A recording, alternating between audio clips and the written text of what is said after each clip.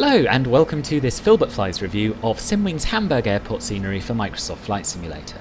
You join me here on approach to runway 05 at Hamburg, and I'm starting with an approach, as I always do, to give you a little look at the surrounding area and the opportunity to gauge the performance of this add-on on my computer. You can find my system specs and my current graphics settings in the video description down below. I'll leave you to watch the rest of the approach and landing in peace, and I'll speak to you again when we're parked up at a gate. From there, we'll have a good look around the airport together in different weather and lighting conditions, and I'll finish up by giving you my overall opinion on it. Speak to you shortly.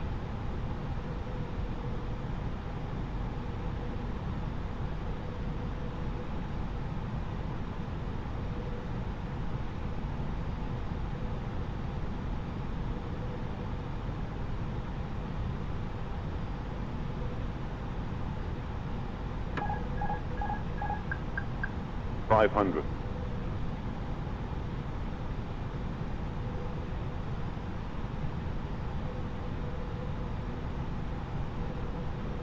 $400.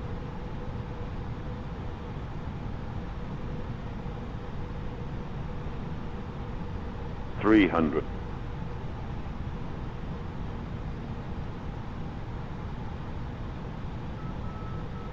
$200.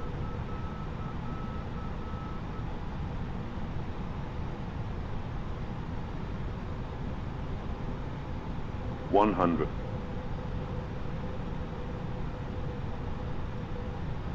$50. $40. $30. $20. Retard. 10. 5.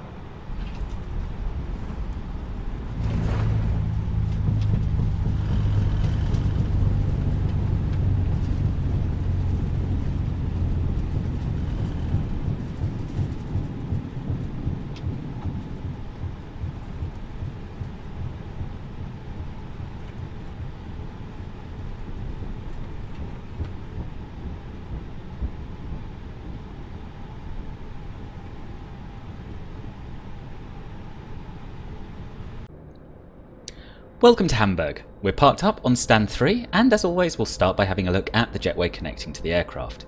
Custom jetways here, and they look pretty nice, as you will see in a moment.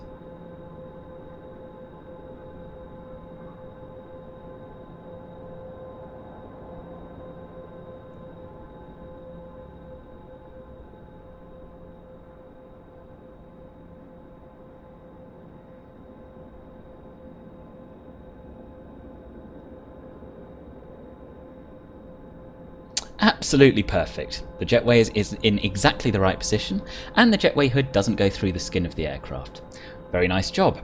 Something else you may have noticed during the jetway animation is that the staircase here moves, so unlike some sceneries where it'll sink into the ground, it does behave completely realistically. And let's have a look at these jetways. The advertising looks fantastic, the jetways themselves look very good with a nice bit of weathering. Overall, it's a fantastic job. Let's move on to having a look at the terminal building. And as you can see, we have a lot of transparent glass. But before we take a look at that, let's have a look at the exterior modelling and texturing. So these textures down at ground level are really quite good. They are high resolution, there's no blurriness at all even when you get really close. The windows are perhaps a little bit bland, they're not the best opaque window textures I've seen, but overall they look really good.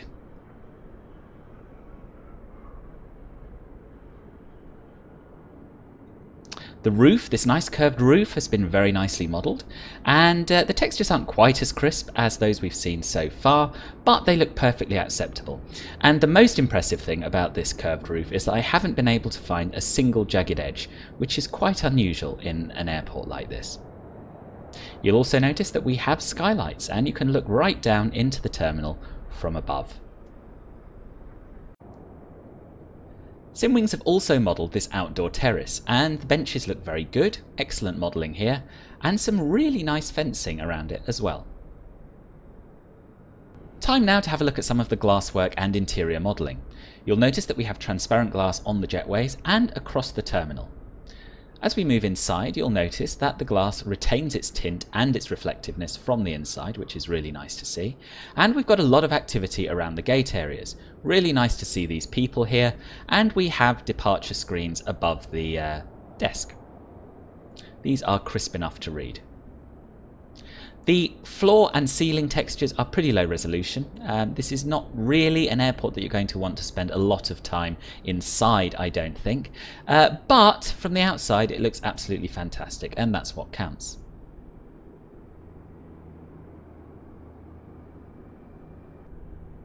And it's not just the gate areas that have been modelled. As we come through this window here, you'll notice that we have a fully modelled check-in hall. Well, I say fully modelled. It's not the most detailed interior, once again. It's certainly not up to the standard of Joe Ellenson's Cologne or Trondheim, but it's pretty good. It's nice to be able to see this should you want to. And I suspect that Simwings have got a good balance between performance and detail here.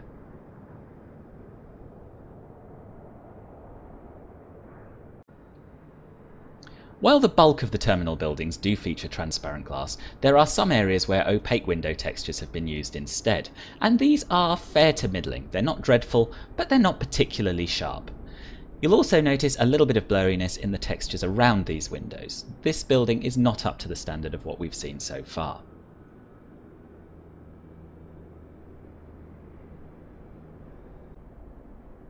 This satellite in front of stands 81 to 88 is not quite as good as the main terminal buildings are. It features slightly lower resolution textures, you will notice a little bit of blurriness if you get up close, and it features opaque window textures. However, it does have a modelled interior. You definitely can't see through this window, but if we move the drone inside, there it is. So this seems like a slightly odd choice. I'm not entirely sure why Simwings have bothered with the terminal interior if they weren't going to model transparent glass so you could look inside it. But there we are. It's there if you want to have a look.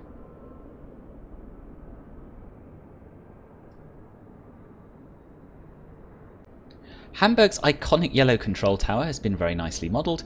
The texture works pretty good as well. You'll notice that there's a bit of weathering and a few scuff marks here and there around it. No transparent glass, unfortunately, but overall I'm pretty impressed by this. The maintenance area has been very nicely done, with some very detailed modelling and some nice crisp weathered textures.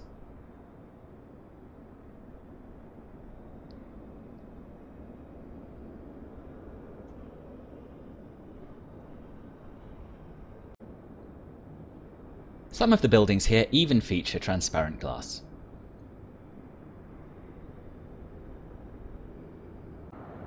The fire station looks very nice, as does the 3D model of a fire engine out the front of it, although this area is let down a little bit by the quality of the ground textures.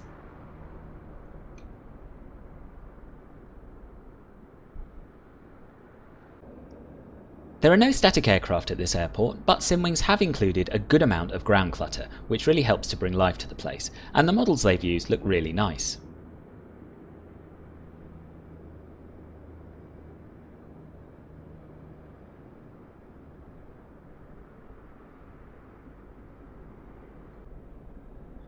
Time to look at the ground textures now, and I'm pleased to report that these look pretty decent. There's a good variety of tones within these concrete slabs, a good amount of rubber marking around the aircraft's stands, not too much uniformity, and the whole apron area looks very good. The taxiways also look pretty impressive. Again, nice crisp textures on the ground, and again, not too much uniformity. The materials used and their colours match the real airport pretty closely according to the Google satellite imagery.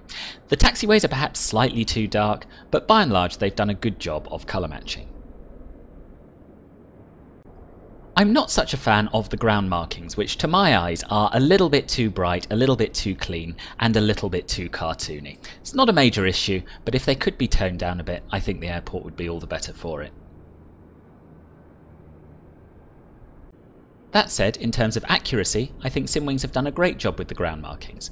I haven't inspected every inch of the airport's ground, obviously, but the bits I have had a look at match the real-world airport perfectly.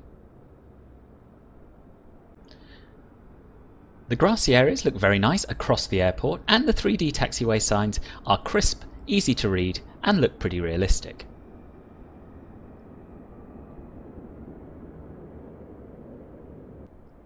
The runways have been pretty nicely done. They're not the most hyper-realistic runways I've ever seen in my life, but the markings are accurate, the coloration is pretty good, and we've got a good amount of rubber around the touchdown zones.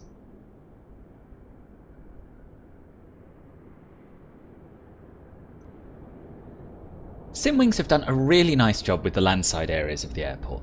You'll notice that we have a huge number of parked cars. We've got a lot of detail on the elevated roadway right in front of the terminal, including advertising hoardings, lamp posts, and all sorts.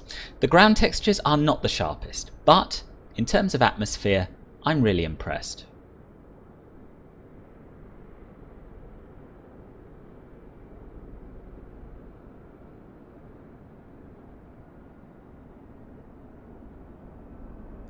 I particularly like the model of the Radisson Blu Hotel, which looks very realistic. Here's Hamburg Airport at night, and I have to say it looks very nice indeed. The floodlights create a realistic looking glow over the apron, and the transparent glass retains its tint, which means that a realistic looking amount of light shines through, and the whole thing looks very convincing. If I was to be really nitpicky, I would point out these opaque window textures here with their bluey tint. Not a big fan, they don't blend in particularly well, and it is, to my mind at least, a shame given the amount of work that Simwings put into the main part of the terminal that they didn't give these structures transparent windows as well. The satellite building in front of stands 81 to 88, however, is a bit of a disappointment. It's really very poorly lit.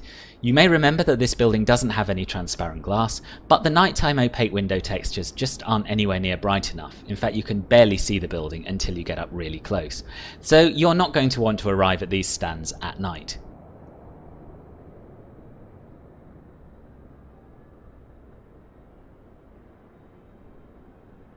The runway and taxiway lighting looks really very nice indeed, and I'm particularly pleased to see that we have orange, blue and green taxiway centerline lighting, as is common at German airports. Here's Hamburg in the rain, and the ground textures look absolutely fantastic when they're wet. You will notice a significant amount of popping of the transparent glass in the jetways. When other parts of the building are shrouded in mist, these really do stick out. The terminal suffers less from this than they do. I'm not entirely sure why. I suspect it's something to do with the way the glass has been tinted. But as I've said before, I don't think there's anything developers can do about this. It's down to Asobo to fix the problem. And here's Hamburg in the snow. It suffers from many of the same problems as other airports, in that there are some areas that are completely clear of snow and others that have a thick blanket of it. All of the taxiways are clear, parts of the runways are covered, parts of them are clear, and it doesn't look very realistic. Now, there are issues with the simulator in terms of how snow can be used, and the thickness of the coverage is down to the colour of the texture beneath, so it must be an absolute nightmare for developers to get this right.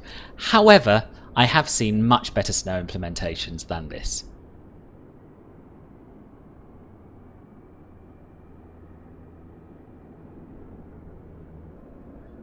So what do I think of Simwings Hamburg overall? I think it's really pretty good. I definitely feel that Simwings are upping their game in MSFS. I thought that their Munich was good, and I think that this is even better. I'm very impressed with the quality of the modelling and with the resolution of most of the textures, both on the ground and on the buildings. I think the night lighting looks really good too overall. There were one or two disappointments. I'm not a fan of the garish ground markings, I'm not a fan of the snow, and I think that some of the areas away from the main terminal could have done with a little more love. That satellite building we looked at doesn't look great by day, and looks even worse by night. But overall, this is a realistic and accurate representation of Hamburg Airport. It's got a great atmosphere, and it's an airport that I think I'll enjoy flying to a lot, so I recommend you check it out. I hope this review has been useful. If it has, do please click the like button, subscribe to the channel, turn on notifications, and if you'd like to help even more than that, you can join Club Filbert as a channel member. Click the join button below for more details, or make a donation via streamlabs.com/filbertflies. Thank you very much for watching, and I hope to see you again soon. Bye bye.